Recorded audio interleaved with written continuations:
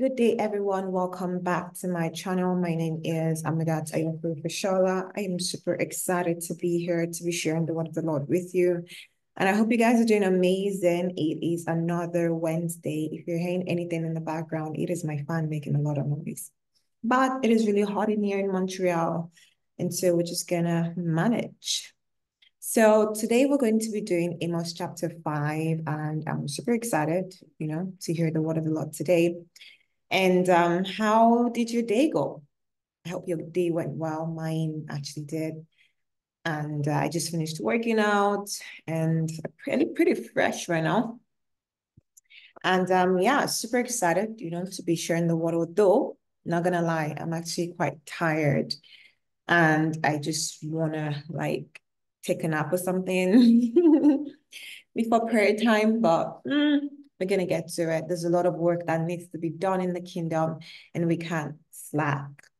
All right, so we're gonna basically just start. I feel like today's Bible study is actually packed, but I'm trying to make it as short and cute and straight to the point. Okay, so Amos chapter 5, King James Version as usual. So 1 second here. Yeah. So we're going to pray before we actually begin anything. Heavenly Father, I thank you, Lord, for bringing us here today to glean from your word. Thank you, Father, for everything that you've prepared for us today, Lord. Abba, be thou exalted, Lord, in Jesus' name. Thank you, Father, for your power, for your presence, for your grace.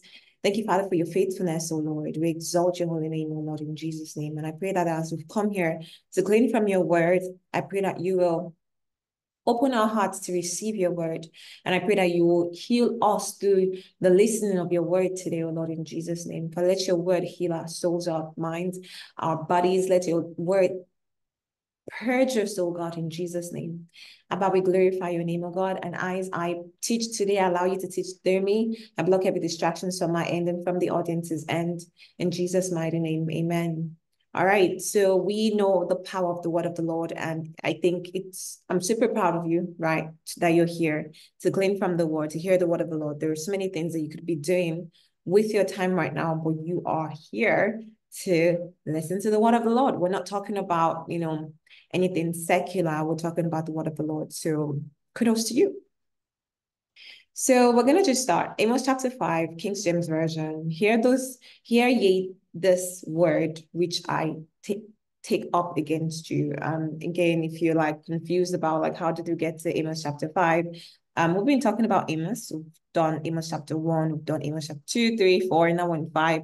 We've been talking about how the Lord is going to basically judge the people. The Lord is talking through Amos, about what's been going on in Israel, right? And their evil acts. And it feels like it's the same thing over and over again, but it's touching different topics, right? If you look really deep into it. So we're just gonna start. That wasn't, much of a summary, but that's all I can say right now. If you want to know more, you can just kind of briefly go through the past teachings. So hear ye this word which I take up against you, even a lamentation, O ye Israel, O ye house of Israel. The virgin of Israel is fallen, she shall no more rise. She is forsaken upon her land, and there is none to raise her up.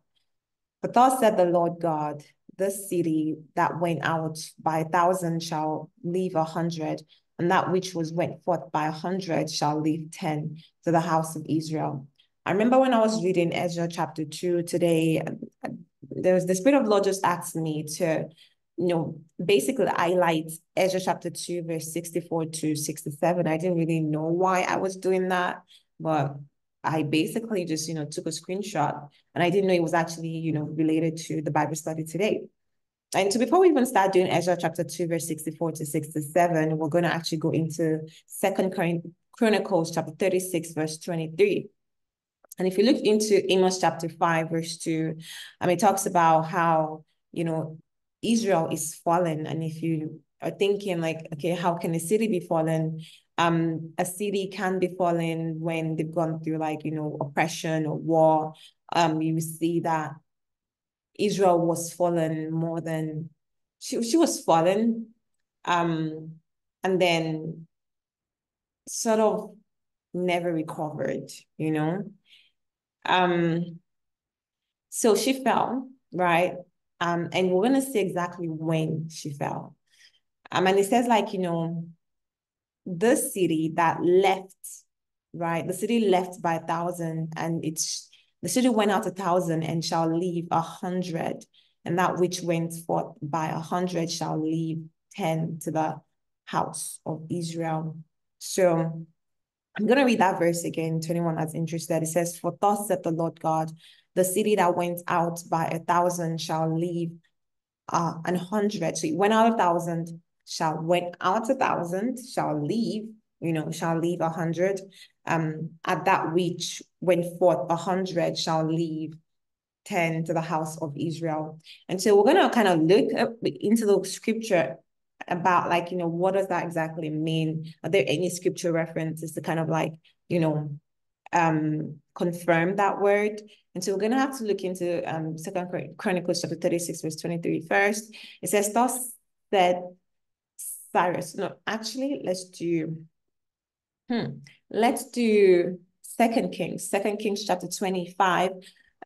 If you don't know, the ending of Second Kings is basically how the king of Nebuchadnezzar, king of Babylon, actually went up against Jerusalem, according to the prophecy of the Lord, that is going to is going to basically make Jerusalem fall, and like it's never going to come up again. And basically the Lord was going to actually take Jerusalem, which is Judah, and Israel out of his sight completely. So that means that he wants nothing to do with them again. And so they would have to go through seasons and seasons of oppression by this heathen kings.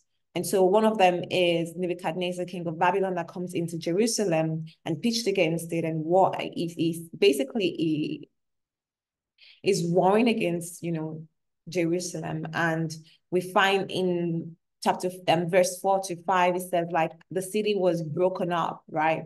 And all the men of war fled by night. Before you would see how, like, if you're reading like Second Kings chapter, Second Kings, and you're reading towards the end, 23, 24, 25, you see how Nebuchadnezzar actually manages to actually break down Judah like pieces by pieces. It didn't just stop one time. Like he actually like started with like by taking the king, the edge, right? And then just started to eat into the city. And he basically fought the city to the point where like it took the men, the women, the children, all of them. No, not all of them. He left the poor in the city, those ones that basically that could not fight, the vulnerable. He left them in the city, and he took those ones into Babylon to basically join Babylon and kind of like join their economy there, and just the way children of Israel were working in Egypt back in those days, right? And then he basically was like, you know what, I'm gonna besiege this city, right? And then he goes on to doing that, right? The city was broken up. All the men of war fled, by night, by the way of the gate between two walls, which is by the king's garden. At this point, Jerusalem still had a king, right?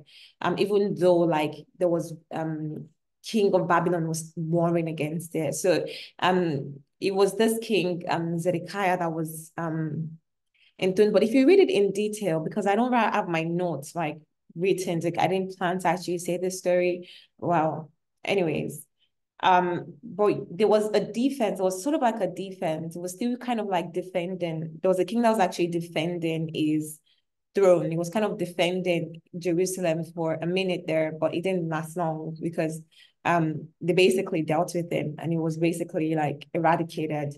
And we see that Babylon, the king of Babylon, actually ends up overcoming Jerusalem.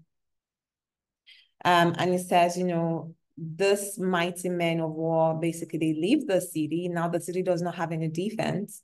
Now the Chaldees were against the city roundabout, and the king went the way towards the plain. And the army of the Chaldees pursued after the king and overtook him in the plains of Jericho, and all his army were scattered from him. And they took the king and brought him up to the king of Babylon in Riblah, and they gave judgment unto him. So if you're following the story, you see that basically, like, that's basically what I'm saying. Many of the kings that tried to, well, there was even a king that was sort of dethroned by so I think he's the king of Nebuchadnezzar, king of Babylon as well. It was basically given to a band, and then he wasn't able to become the king. He was supposed to be the king.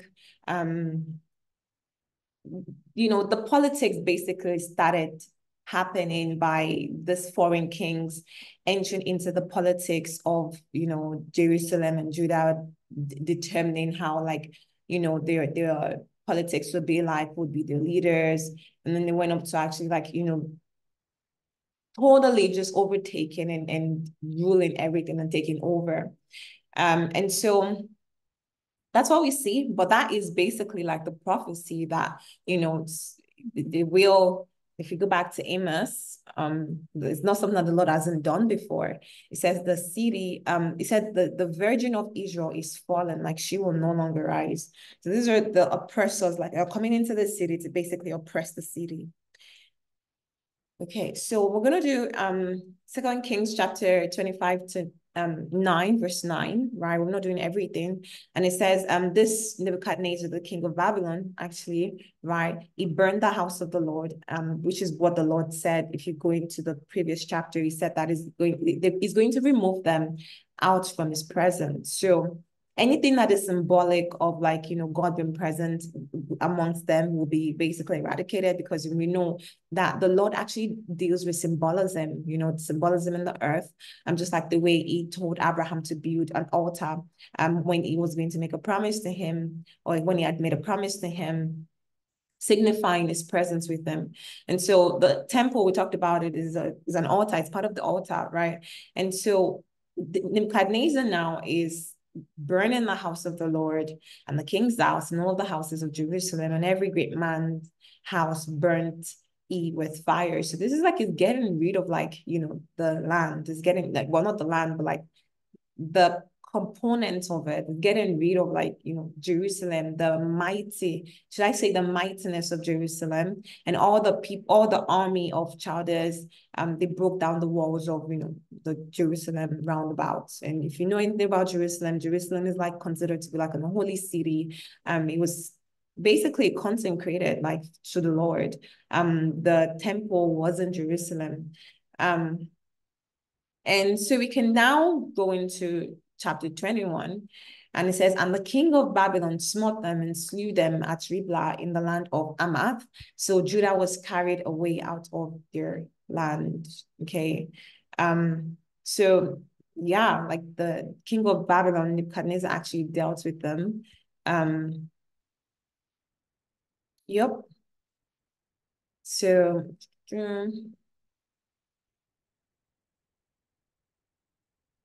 so all of the, so you're saying with them, are the men of war, 5 men of them that were in the king's presence, that was found in the city, the principal scribe of the host. Those men were the ones that Nebuchadnezzar actually killed. So he's wanting to, and I've heard, someone actually say this in the secular realm, or in the physical modern realm, this realm right now, that, basically, if an opposition wants to break down a community or certain people or race, you will start with the leaders first. First, destroy the leaders, and then you can go ahead to eat into the community or into the population. So yeah, that's basically what happened there. So we're gonna do like 2 Corinthians, and I always say Corinthians, so Chronicles. 2 Chronicles chapter 36, verse 23. It says, thus said Cyrus, king of Persia. Before we even get into this part, let's just go into the book of Amos again, and then we're just gonna adjust the polls back and forth. So this is what the Lord has said. For thus said the Lord God, the city that went out of Jerusalem shall leave 100. So yeah, like, this is what's gonna happen. Okay, let's go back to that. Second Chronicles, it says, thus said Cyrus, king of Persia, all the kingdoms of the earth hath the Lord God of heaven given me, and he hath charged me to build him an house in Jerusalem, which is in Judah. Who is there among you of all his people? The Lord is God. The Lord is God, be with him, and let him go up. So if you go back into the book of Second Kings chapter 25, you see basically what happened, and you're asking now, how is it that the children of Israel were kind of transition from king of Babylon into, the king of Persia, Cyrus.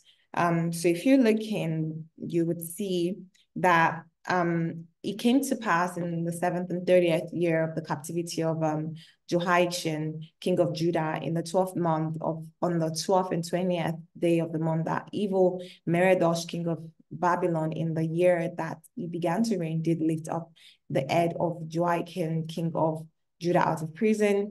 Okay, so this is not where we're going. Oh, it's Chronicles. It's First Chronicles.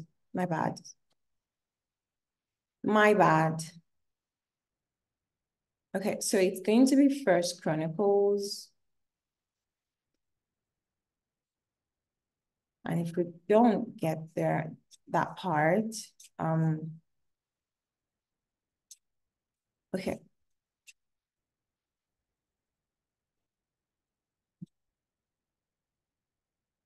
Anyways, it's going to be the last chapter of Second Chronicles. I have my Bible here, but it's going to be, I don't want to waste enough time.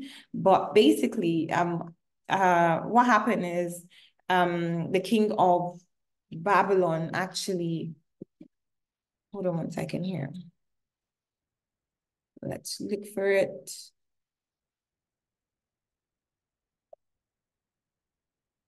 Yep. So it says here, Second Chronicles chapter 36, right?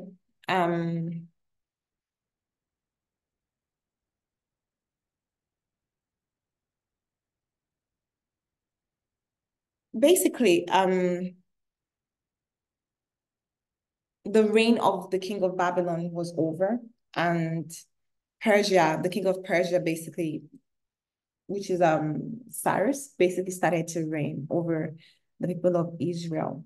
And I just wanted to like show the biblical reference actually.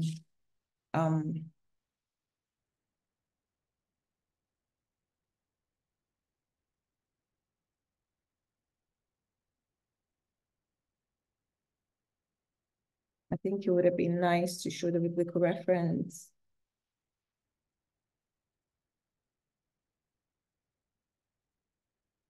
If you read Ezra chapter 1, okay, Ezra chapter 1 talks about how now in the first year of Cyrus, king of Persia, and the word of the Lord by the mouth of Jeremiah. Okay.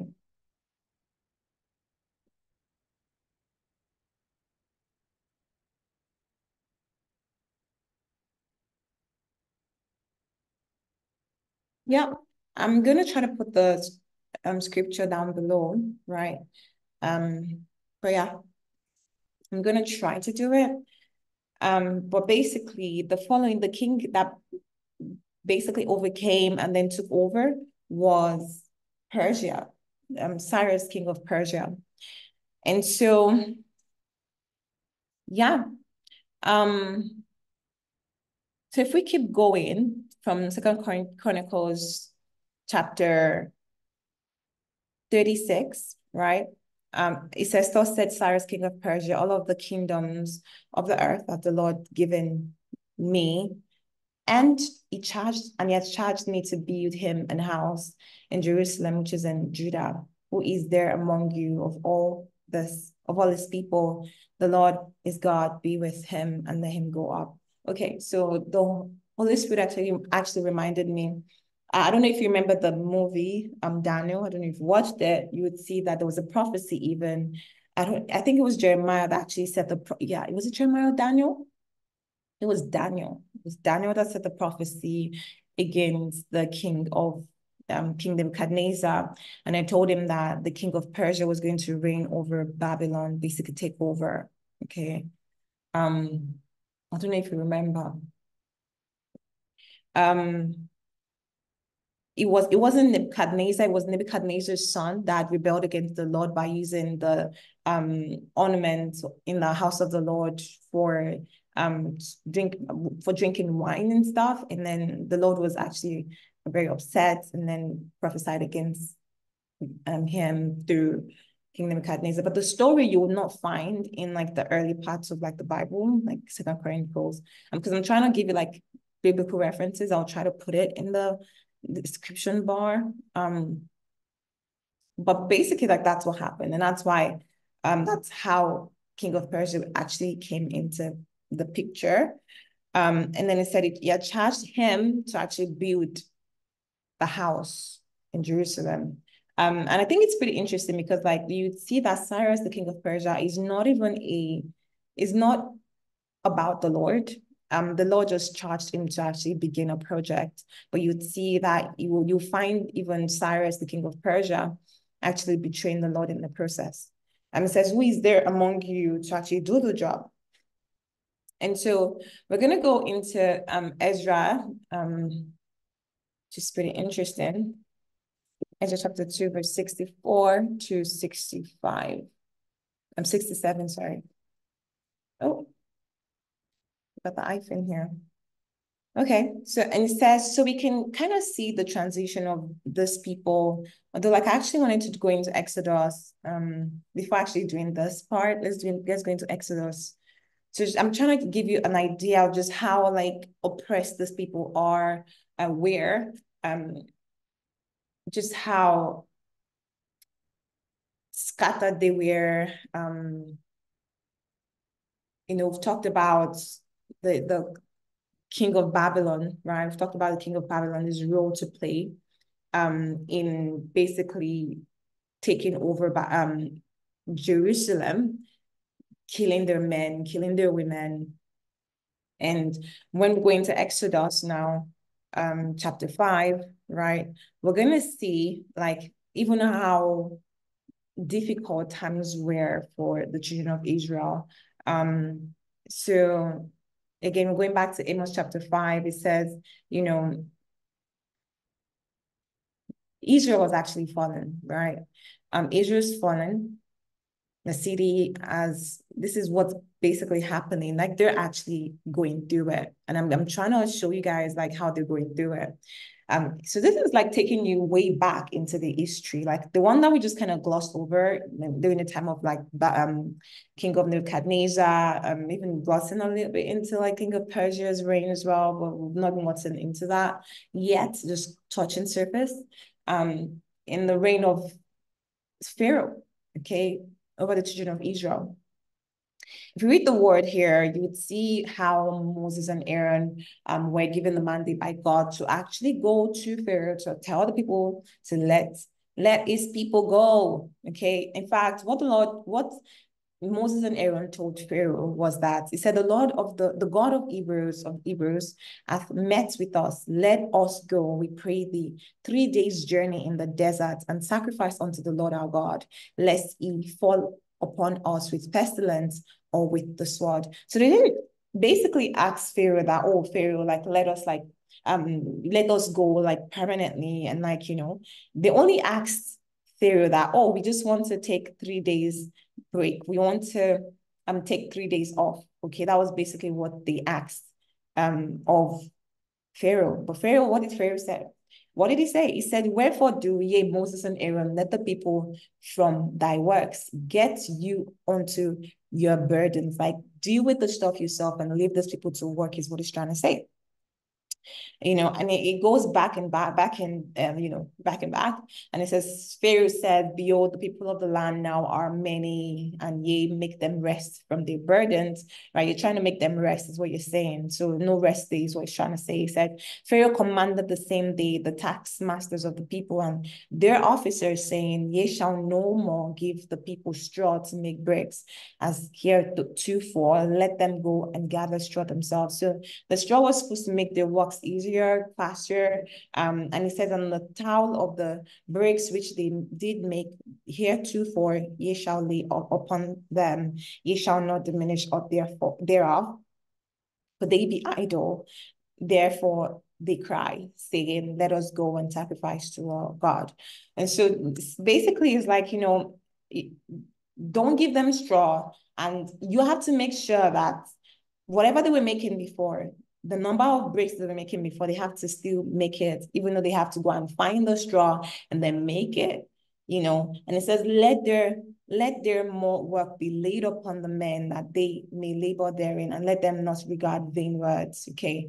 And so the tax masters basically goes in there, and their officers they told the people what Pharaoh had told them, and people, you can see how the poor were scattered abroad throughout all the land of Egypt to gather stubble instead of straw, right?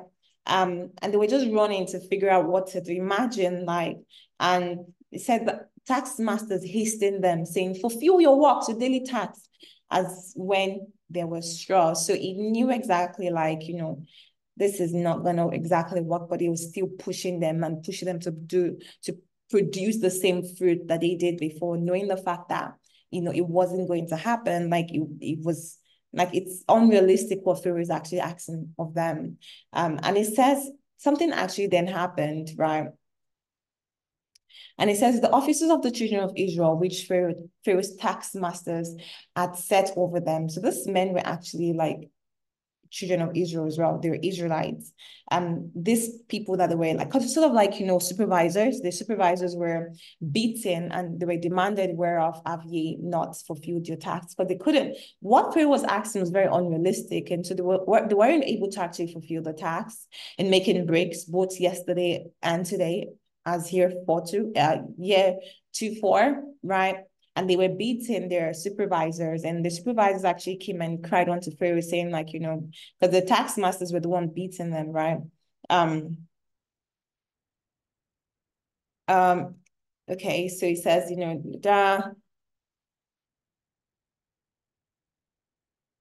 it says they were beaten and demanded, right? Well, it's not very clear what the taskmasters actually beat them, but I would, I don't know if it's possible like the taskmasters that would beat them, but the officers of the children of Israel basically went and told Pharaoh, like, how, wherefore dealest thou thus with thy servants? Like, why are you doing this, And I think it's pretty bold to actually like go meet someone that that is an absolute devil, to and confront him, because this is a confrontation. And so it's like, well, this is the situation. There is no straw, and you're telling us to make bricks, and behold, thy servants are beaten, but the fault is in thine own people, right? And they said, ye are idle, thus ye say, and let us go and do sacrifice to the Lord, since, and I don't think that, this officers of the children of Israel actually know that it was Pharaoh that actually,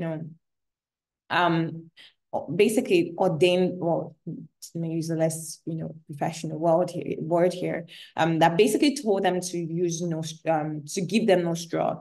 It's like, it's the fault of the people that they're not giving us any straw, and like we're not being productive as we used to be. It's not our fault, right? And it's like, wow, if Pharaoh then tells him, like, well, you're being idle, you're the one that's been idle, like, you're saying that I should let you go for 3 days, have a 3 days off, and you go and sacrifice to your Lord because of you don't want your God to punish you. Like, you just wanting a break because you're just freaking lazy. And it's like, go therefore now, go and walk, but there shall no straw be given unto you, yet ye shall deliver, the tower of bricks. As like you said, go and walk. You're gonna, like, yes, under that same condition. And guess what you're gonna do? You're gonna produce the same amount of efficiency as you were when you had the straw, right? And obviously, it says the officers of the children of Israel did see that they were in evil case after it was said, ye shall not minish aught from the bricks of your daily task. So they knew that this wasn't about their productivity. This wasn't about anything. Like, this was like, it's like a setup. Like, they knew that they were caught up in a setup, right? And they were going to suffer. They were going to be oppressed. Like, there was nothing that they would do will satisfy satisfy Pharaoh, okay? Like, even if they were to meet the quota, they would be told that they did not meet the quota. So they were set up, because of what Pharaoh and Aaron had come to approach him, demanding that the children of Israel be let go, even for just a few days. But the Lord had told Moses, right, that the heart of the king of Egypt will be hardened.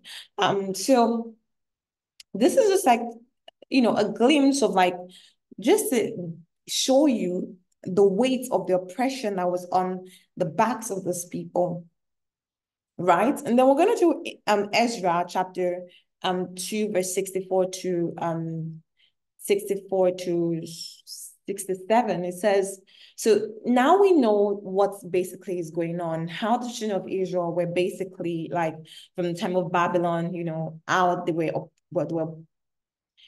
they were broken down, okay? They were crushed, just like the way described in the book of Revelation, how like the vine of the winepress was actually crushed and there was blood coming out of it, okay? Like people were actually crushed, okay? And then kind of see even previously, we see how, they were actually treated by Pharaoh and how they were just basically like just given to labor in slavery. And yeah, it was really hard.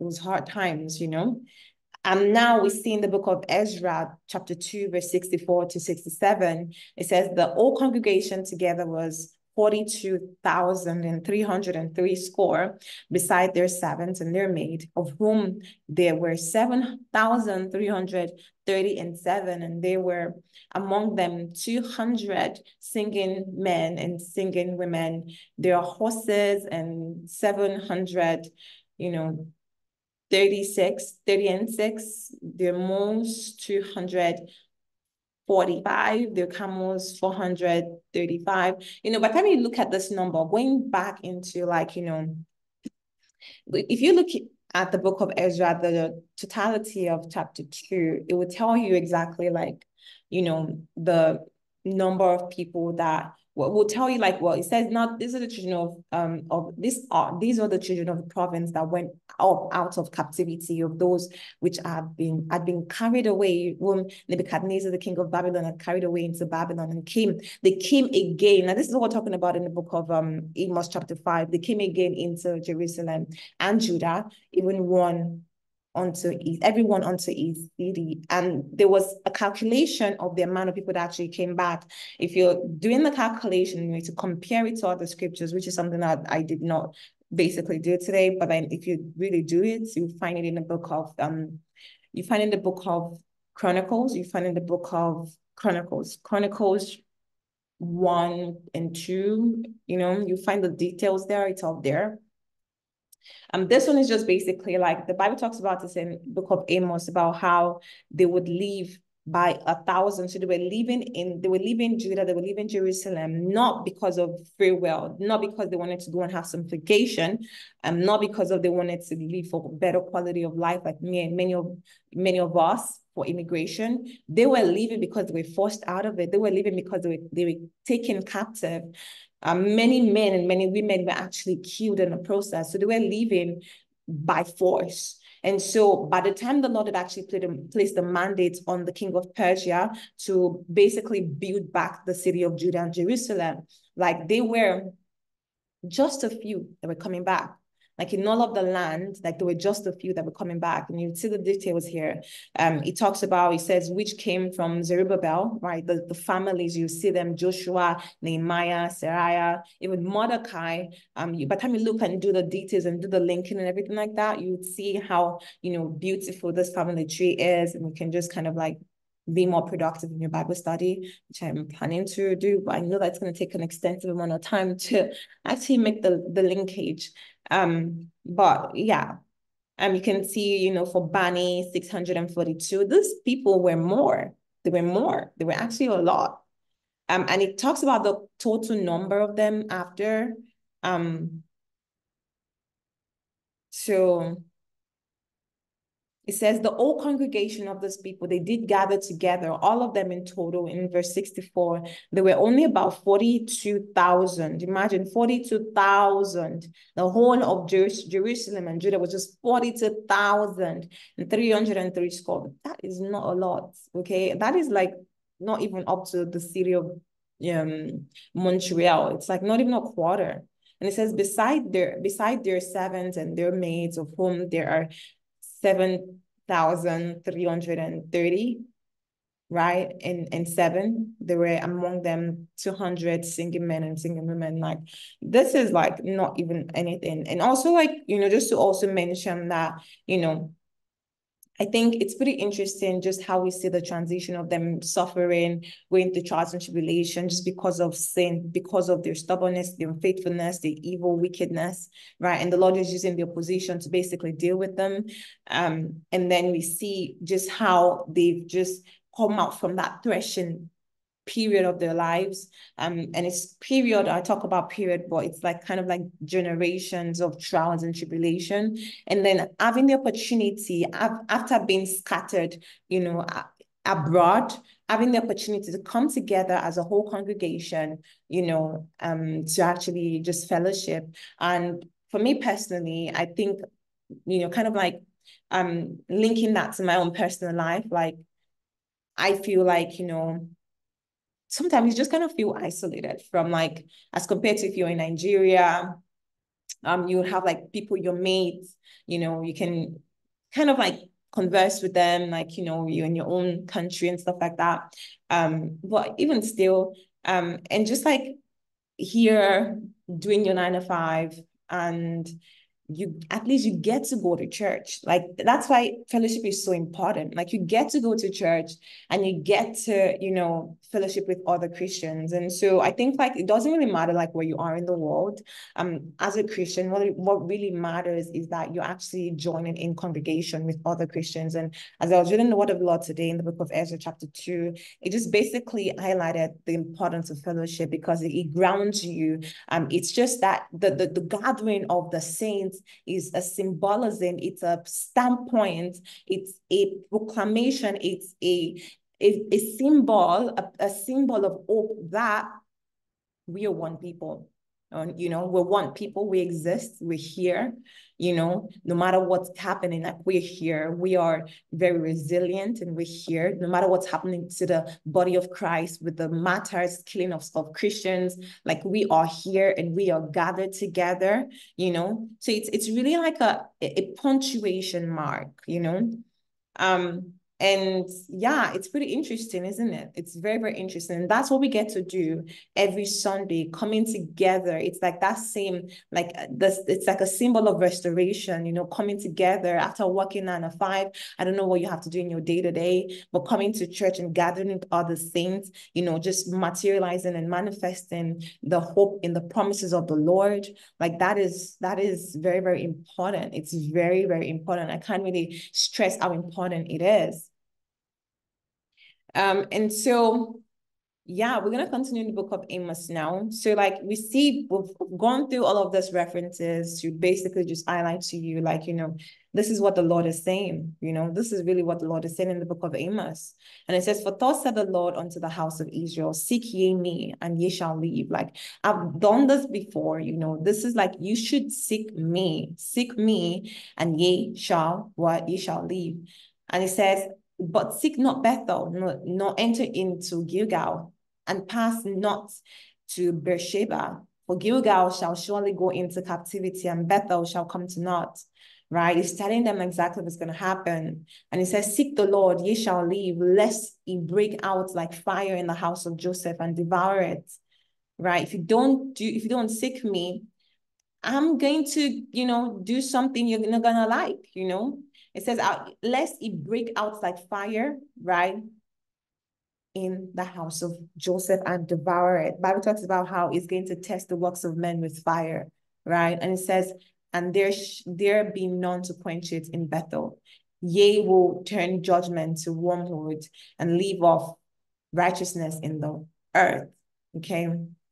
"Seek him that maketh the 7 stars in Orion, and turneth the shadow of death into the morning, and maketh the day dark with night, and calleth for the waters of the sea, and poureth them out unto the face of the earth. The Lord is his name, that strengtheneth the spoiled against the strong."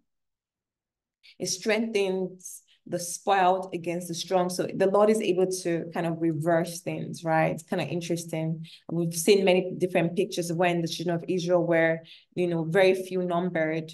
And, just like in the time of Gideon, right? The Lord specifically told Gideon, like, I don't want you to take, so many soldiers, but I want to show you my wonders, and yeah, it's able to strengthen the spoiled against the strong, so that the spoiled shall come against the fortress. They hate him that rebuketh in the gates, and they abhor him that speaketh uprightly. For as much, therefore, as your treading is upon the poor, ye shall take from him burdens of wheat. Ye shall build houses of hewn stone, but ye shall not dwell in them. Like, you're gonna take from him burdens of wheat. And that's the thing, those rich people. And I think, like, it's pretty interesting. Like, you can look at the story of the children of Israel from the perspective, like, oh my God, these people are actually suffering, they're going through trials and tribulation. And I think that the representation or that picture or that image can actually kind of blow your eyes to seeing, the Lord and how the Lord is actually feeling, to actually putting yourself in the perspective of the Lord and not really seeing the wickedness of these people. Because I feel like sometimes we can be numb. And I've talked about that just this morning, very early in the morning, about how numb we can actually be by the actions of men. I feel like sometimes we're not even normal mundane people are not exposed to the wickedness of men. God is God. God is magnificent. God is Alpha and Omega, is able to see the things that are done in secret. And so there is nothing that is hidden from the Lord. And I feel like a lot of people think that they're doing evil, but it's one thing that you don't know is that God sees you. The Lord actually sees what you're doing. And so when the Lord is judging the people, like, you have no right, you have no audacity to be like as if, oh my God, like, isn't the Lord too harsh? God is the most righteous. God is a good God, and he knows everything. If he can do this, okay, you can be bold to say that, wow, this judgment that the Lord is giving this people is actually very fair. I'm fair in the perspective, like, it's minimal. Okay, that is how we ought to look at things, because if we do know who the Lord is, we're able to know that the way of the Lord is just. Okay, men are wicked, and so the children of Judah and Israel and Jerusalem, they're doing evil, like tremendous evil. They don't care about, they sacrifice their children to this gods, right? I believe there was one that's Balaam. They sacrifice their gods, their children, and they tell them to walk on fire. Many treacherous things that they do, okay? Just because of they're worshiping devils, practicing sorcery, because of power. Okay? The Lord sees everything. There's nothing that the Lord doesn't see. And the one that is sent to actually rebuke them at the gate, the prophets, they hate him. And it says, for as much, therefore, as your treading is upon the poor, right? You can even the children of Israel, like those ones that are attacking them, right? They're basically like them. And I think I was reading one part in the book of Second Chronicles about how there was this king, I forget his name, is it Zedekiah? About how he was thrown in the prison by the king of Babylon, I believe. Was the king of Babylon? But after some time, he ends up taking another king actually came after that king, and he took the king of Jerusalem out of the prison, and then was giving him, like, some salary every month, and they became buddies, if you read that part. So the wicked, they know the wicked, they know their bodies, they know their alliances, and so they know what they're doing. They actually know what they're doing. And so these people, the children of Israel that we're reading about, they are not, they're not innocent, okay? When they're going through their trials and tribulation, they're not innocent. You know, we can talk about a lot of things, even when they were back in Egypt, like what they did wrong, what they could have done better, and things like that.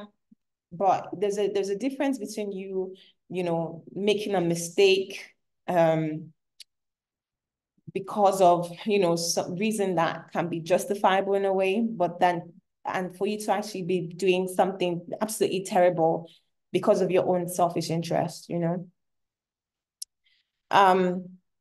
But yeah, they are treading upon the poor, and ye take from him burdens of which you're taking from people that don't have anything. But the truth is that you're gonna take, but you're not gonna enjoy what you're taking. He says, ye have planted pleasant wine yards, but ye shall not drink wine of them. So what's the point of you gathering if you're not gonna actually eat from them, you know? Like a man can gather and gather, steal from other people, oppress other people, and try to and take from them. But the fact is that you will never enjoy what you've stolen. And it says, "For I know your manifold transgressions and your mighty sins. They afflict the just. They take a bribe and they turn aside the poor in the gates from their rights." So this is what they're doing. And it says, "Therefore, the prudent, the Lord sees everything." That is, it's pretty interesting. The Lord actually sees everything. It says, "Therefore, the prudent shall keep silence in that time, for it is an evil time," right? This is what the Lord is saying here. And it's this time that we're talking, these things that we're talking about is happening even now. It's happening even now. And it says, "Seek good and not evil, that ye may live. And so the Lord, the God of all, shall be with you as ye have spoken." It says, "Eat the evil and love the good, and establish judgment in the gates. It may be that the Lord God of hosts will be gracious unto the remnants of Joseph.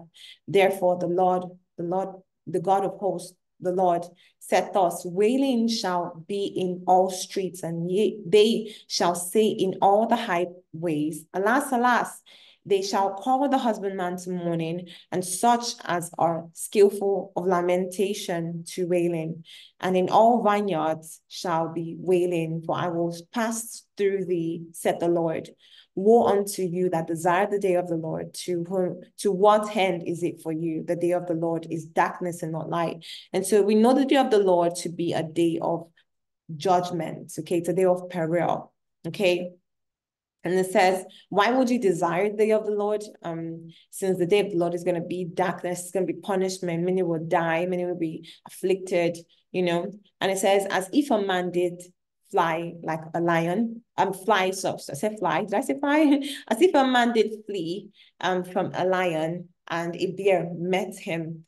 So you're running from something, but then you get attacked by something else, and went into the house and leaned his hand on the wall, and a serpent beats him. So there is nowhere to actually run to. There's nowhere to hide. You can try to run run to the mountains, but then you encounter something. The mountain turns into like a friggin' bear or beast, and is pursuing you at the same time. So like you basically the world or the earth becomes a trap. It becomes like some sort of like, you know, horror movie. It becomes like a trap, basically, you know, like a space set up to actually just kill you.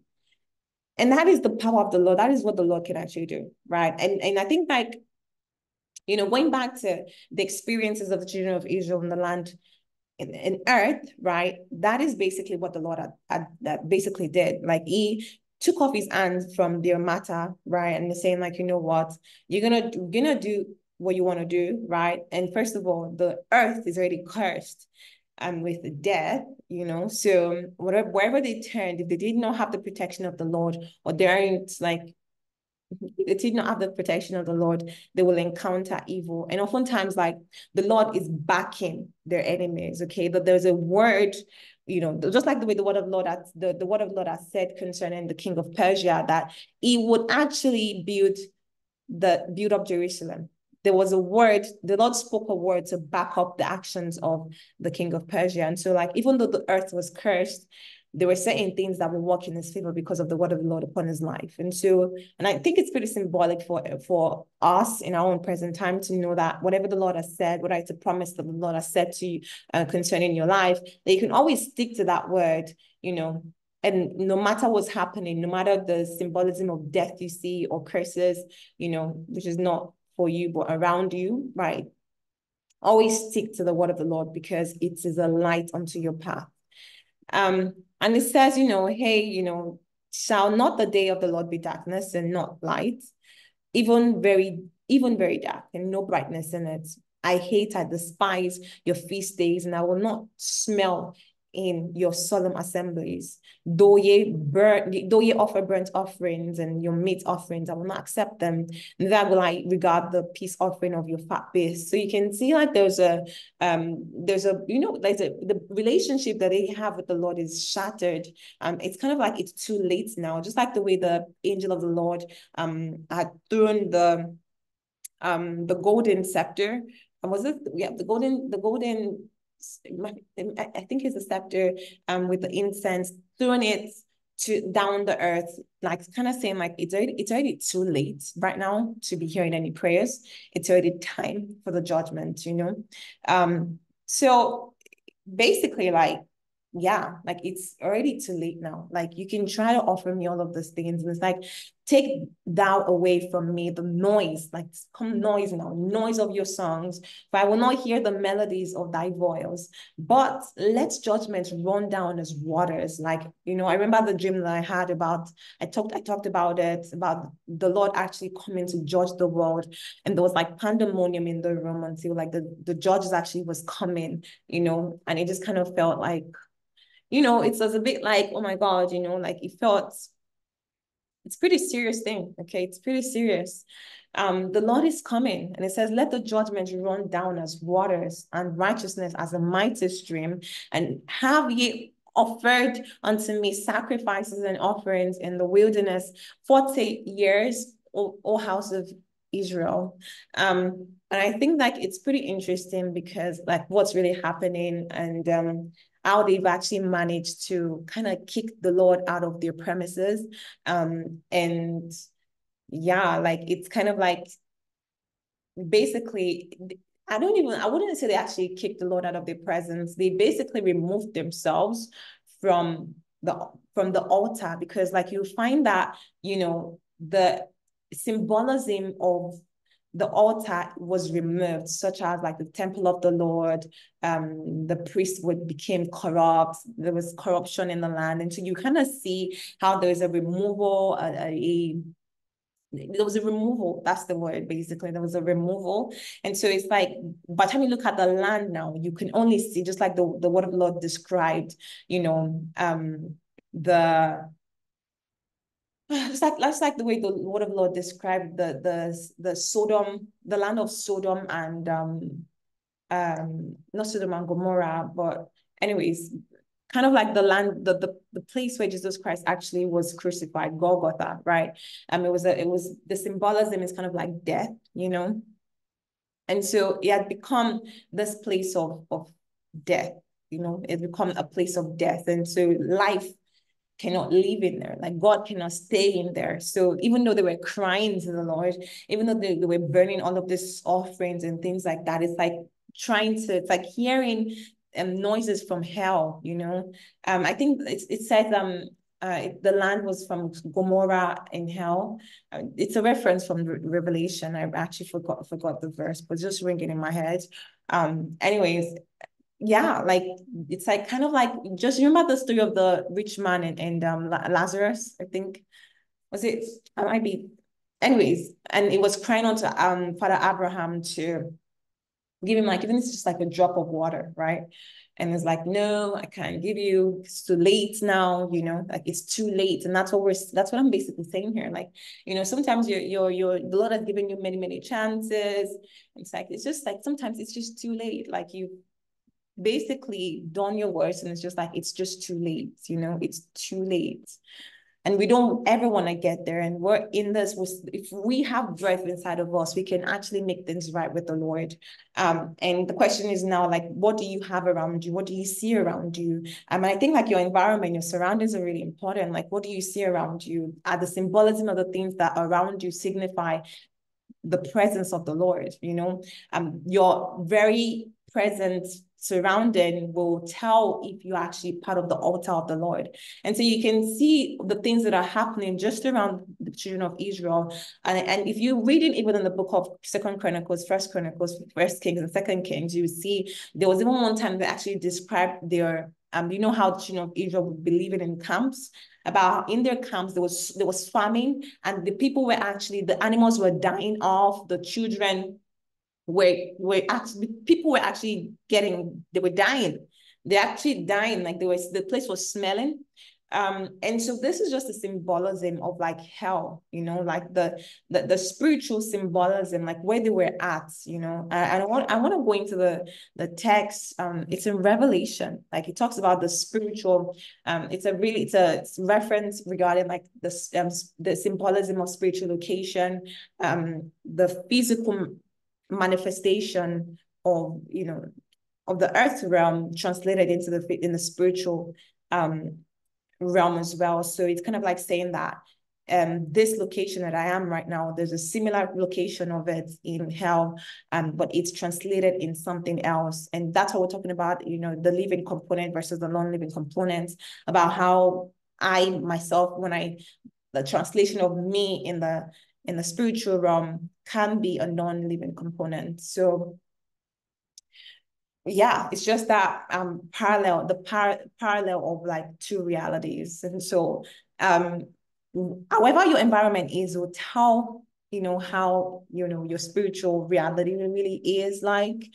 So you just need to take a look at your life and try to see like what is really happening. How is my spiritual, you know, state like? How is my spiritual health like? What is really happening? And oftentimes when you see the same things happening in your life, it calls for repentance. It calls, it said, the Lord is calling, like, come unto me, seek me, you know, and, you know, let me go back into the word again. It says, seek me, and what? And ye shall live. Right now, you're living in death. Right now, you are dying. Right now, there's death happening around you, and it's going to continue like that, you know, unless you seek me. And it says, the day of the Lord is coming. And when that day comes, you're going to be judged. When that day comes, it's going to be darkness. When that day comes, it's going to be peril, you know. And you might be saying that, oh, I just want like this, or you know the way the unbelievers actually speak. Those that don't believe in God, they say like they want the system to actually just, you know, kind of start all over again. But guess what? If the system of the Lord, you know, crumbles down, it means that it is the time has come. The time has come, but the new conversion, the new reality, the new system, in quotes you call it, the new Jerusalem and the new earth that's going to be arising is only for the righteous, only for the saints, only for those that have been purged, burnt in fire, only those that have come out of the fire, you know, shinier, brighter, you know, more holy, you know, just refined, you know. And it says, though ye offer me all of these things, you do all of these things, I do not want them. Why? Because they're coming from hell. You know, God doesn't pay attention to what's happening in hell. You know, the demons, the devils, they're the ones that would take charge of all of these things there. They will take care of what's happening in hell. You know, what Jesus Christ came to do in the earth, you know, he came to basically take the keys from, you know, death and hell, right? And that's what he did. But you guess what? He has already overcome already. And so if you're willingly gonna take your two legs to walk yourself into hell and to partner with death, that is your own choice. Okay. And so you're going to have to suffer the burden. Okay. The Lord will call out to you. The Lord will use his disciples. The Lord will use his servants to preach the word of the Lord to you. But if you still decide that you want to still be in that demonic partnership with death, and you still want to be living in your hell, then that is your own choice. You will have to suffer the consequences. You will have to pass through that. And you see that, we see many times in the scripture about how the children of Israel were going through the worst moments of their lives, but they are stubborn. They have a heart of stone, and they don't want to repent. And this is the story of a lot of unbelievers today, right? Because of the enemy has built up strongholds in their hearts, in their minds, you know.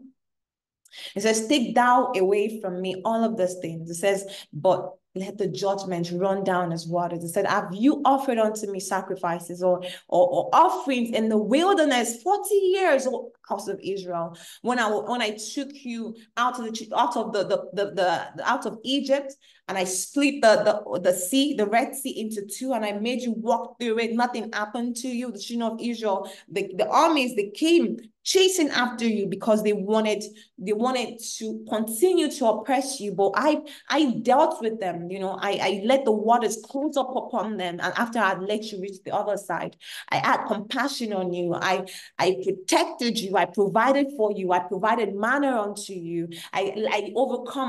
Through me, you overcame your enemies, all of these things I did for you. But what did you do? Did you ever offer me a sacrifice? Many people out there, they're unbelievers, right? They don't think about how the rain is pouring down on their heads. They don't think about, how they actually get in shelter. They don't think about all of these things, the air that they're breathing, who created their skin, the air on their heads, who is taking care of them. There are a lot of people that are breathing they're breathing, but they have to buy the air that they breathe. People that are living off of medication, many different things happening to many people. One walking on the sidewalk, not on the main road, and then the car comes to hit the person and the person dies, but you are alive. There's many videos you see people are even in their homes. They're in their homes, an accident happened in their homes. Many houses burned down, but not your own. The Lord has managed to make you survive this perils, this evil of this world. But what have you ever done for the Lord? What have you ever done to show that you are grateful to him? So we see that the children of Israel, they're unfaithful people. They're actually very ungrateful. And we can see that, even out of the abundance of the goodness of the Lord in their lives, right? You'd see that they didn't think about the longevity of their relationship with the Lord. It's the responsibility, knowing that the relationship with the Lord does not end with you. Like, you are a continuation of your lineage. And so just like the way the Lord attached he said he attached nations to Abraham. So Abraham was not fulfilling his obedience for himself alone. Abraham knew the burden that was on his back. He was fulfilling his obedience for the nations that was attached to him. And this is the responsibility. And this is basically the expectation that the Lord has for each and every one of us, that, you're doing what the Lord has asked you to do, not because of, I'm doing it for myself or because I personally want to go to heaven, but it's about, your next generation. It's about the little ones that are watching you. They're looking at you. They're looking at your ways. And we see in the book of 1st and 2nd Kings about how the kings, did evil, and their children also did evil in the sight of the Lord. Even for those ones that did good, the question is, did they teach their children to do good, and to serve the Lord? Did they do that? And so this is the question that we need to ask ourselves. Are we good stewards? Good stewardship is not just about you managing the resources the Lord has granted upon you, but it is also about how do you teach the people? How do you teach the children about the Lord our God? How do you teach and cultivate the relationship with the Lord? How do you help them cultivate that relationship? That is absolutely important, and you have to teach them to also teach their children, about the Lord. And it says, but ye have borne the tabernacle of your Moloch and Shun, your images, right? The star of your God, which ye made to yourselves. Therefore will I cause you to go into captivity beyond Damascus, said the Lord, whose name is the God of hosts. And so this rubbish, this idolatrous activities, tradition, culture, it is still happening in today's world. In fact, it is very, very common. The devil knows, and the devil is actually bold about this. The children of darkness are actually bold with their demonic practices, right? And the Lord is God Almighty is God of the heavens and the earth, okay? These little gods will lead you nowhere. These ones are the gods, they're idols of this earth. They are idols of this earth, and they don't belong in the court of the Lord. You need to understand, if you understand your ranking as a human being, and if you have an attachment with the Lord, if you have a relationship with the Lord, you'll understand that if you keep that relationship and nurture that relationship, where you belong is in the heavenlies. The Bible talks about how the world will end and then we'll have a new reality. This world of struggles will not be our eternity, and that we are going to be led into a better reality. And that is going to be in the presence of the Most High God. All we've ever desired as a human being, whether you believe in the Lord or you don't believe in the Lord, all your soul, all your being, all your heart, all that you are, what you need, what the void that you're feeling, everything that you are, what you need is the Lord. It's not the man, it's not the money, it's not the woman, it's not the gold, it's not the winnings, it's not whatever you think that you need. What you need is God. That is all you ever need. God created you for that relationship with him. That's the reason why he created you. It's the void that needs to be filled in your heart. And he has created, he has made a process whereby you can be purged enough. This reality that you're living in is a reality where you can be purged so that you can enjoy that communion that you need, that communion with the Lord that your soul craves. And so it is for your own benefit that you go through the threshing moments. And don't despise the moments of pain. Don't despise the moments where the Lord has kept you in waiting. It says, hold on for just a little while. Hold on.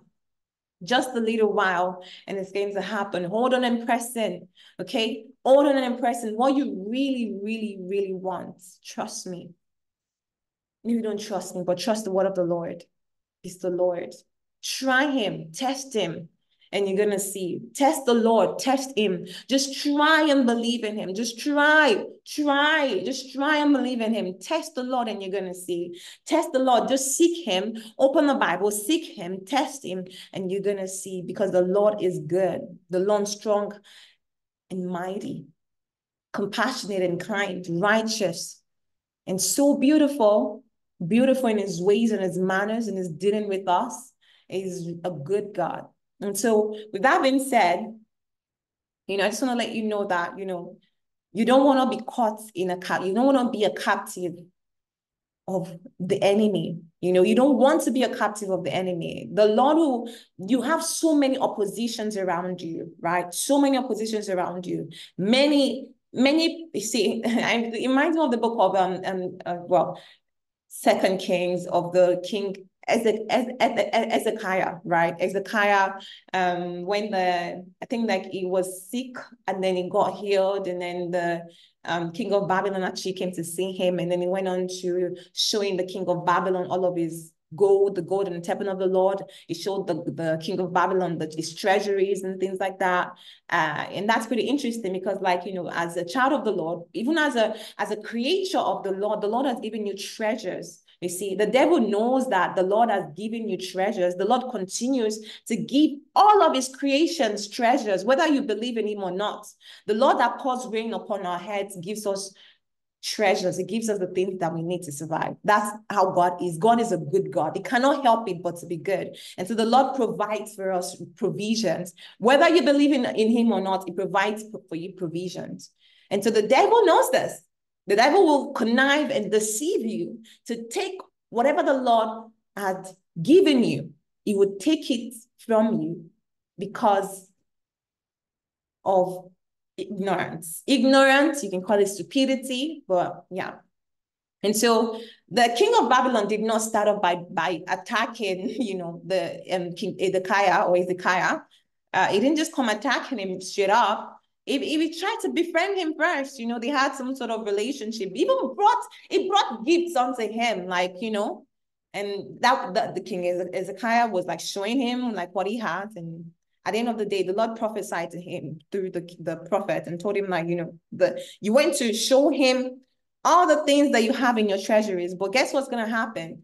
He's going to come and he's going to fight you for that. And he's going to take everything that you have, because that's what the devil does. That's what your enemy does.